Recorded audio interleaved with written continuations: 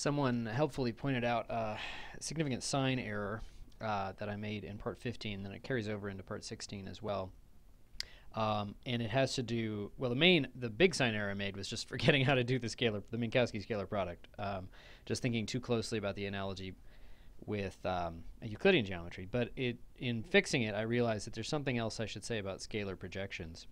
And so here's the setup we have. We have a vector u, and we're trying to project it onto w, which is 1 comma v, and then also onto z, which is v comma 1, to get these numbers ux prime and ut prime. And to be really careful about that, I have to go back to projections one more time. We had this formula for the projected vector, and that really is exactly the same. Let's say we project it onto w. That is exactly the same in Euclidean and Minkowski, because it didn't use anything about the positive definiteness, didn't use a sign. But then, before, when we were doing projections, I'm going to switch to black here, we noted the magnitude of P was, I'm going to take the absolute value of this scalar, and so we get the absolute value of this on top. And then when we take the magnitude of this and the absolute value of this, it all cancels down to be just 1 power of the magnitude. And that's a positive number, and this is supposed to be positive. Trick is, though, there's one other quantity we want. This is neither of those quantities. It's not the vector projection, because it's supposed to be a scalar, but it's not the magnitude, because it actually is supposed to have sign information. If u, for example, was over here, I'm supposed to get a negative projection. It's supposed to be going in the negative of w. So we really want to look at, be a little more careful. We want to take P, this vector here, this is P, and we want to say it's equal to what quantity times a unit vector in the w direction. Okay, and so it's going to be uw over the scalar product of w with w, and then I want it to be times a unit vector in the w direction. Okay, so w, to make that a unit vector, we definitely divide it by its magnitude. Okay, and so then we're going to have to multiply by the magnitude. And you might think, well, isn't that just going to give me the same thing as here? Well, be careful, though, because this is not just the square of this guy in all cases. Okay, that's a w, by the way. Okay, so there's case 1. In this case, here, w is space-like. So we actually do have to do it in 2 cases, unfortunately. W is space-like, then this scalar product is greater than 0, so it is the magnitude squared. And so I just get this, basically this quantity, without the absolute values on top. So I just get that it's, let me just replace it in place here. You just get the magnitude down here. And so it's this unit vector times this, and so this is the component. So that's going to be our ux prime here. And that means I only made 1 error in that computation. Let me scooch it in up here. And so I just made the silly error of just not actually using the Minkowski scalar product.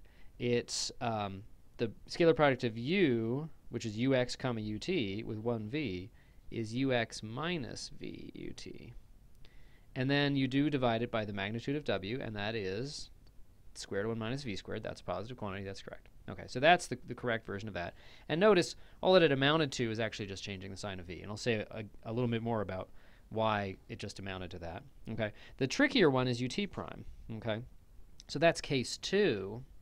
Here, I'm going to be doing it with z instead of w. So I'll just change the letter. But the main thing is that that's time-like.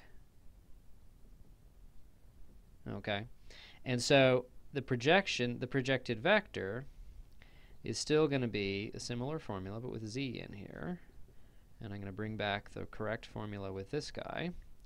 Okay, times, we make z into a unit vector, and we want to express the projected vector here, so this is the new projected vector p, as some scalar times the unit vector in the direction of z.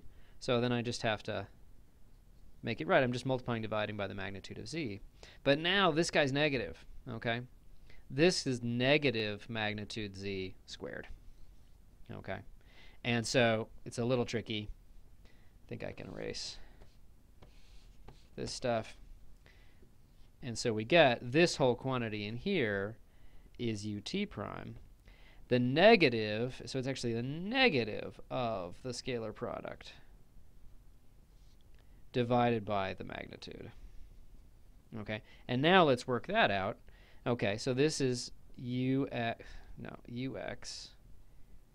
comma ut, and this is v comma 1.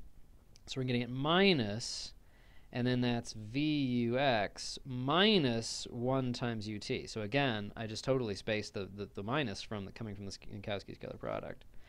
Then divided by the magnitude, that's still gamma. 1 over 1 minus v squared. Oh, you can't really see that.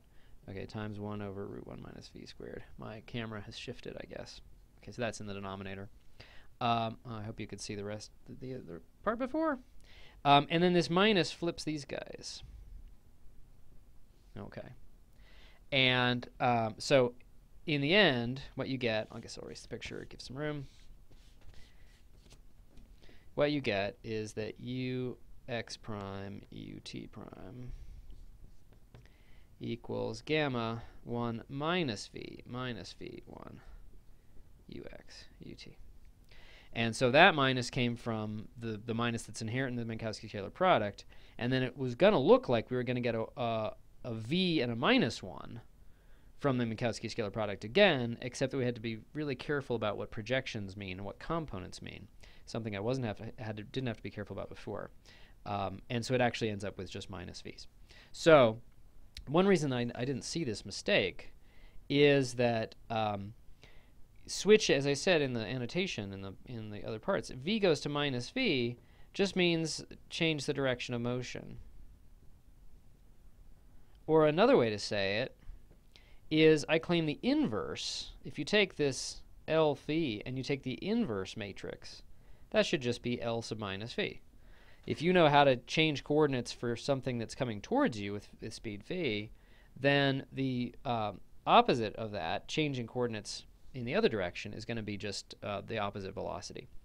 It's very similar to when you rotate by theta, the inverse matrix of that is just rotate by minus theta. And so I didn't really notice.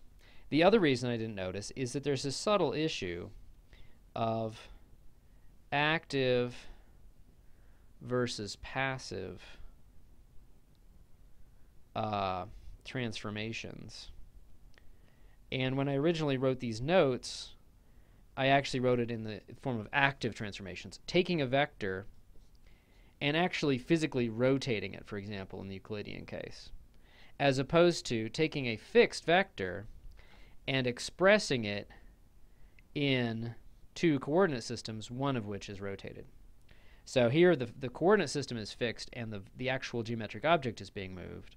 Here the geometric object is fixed and the coordinates are being rotated. They're both useful, and they turn out to be inverses of each other, and therefore the signs were opposite from what I was getting. Now, in the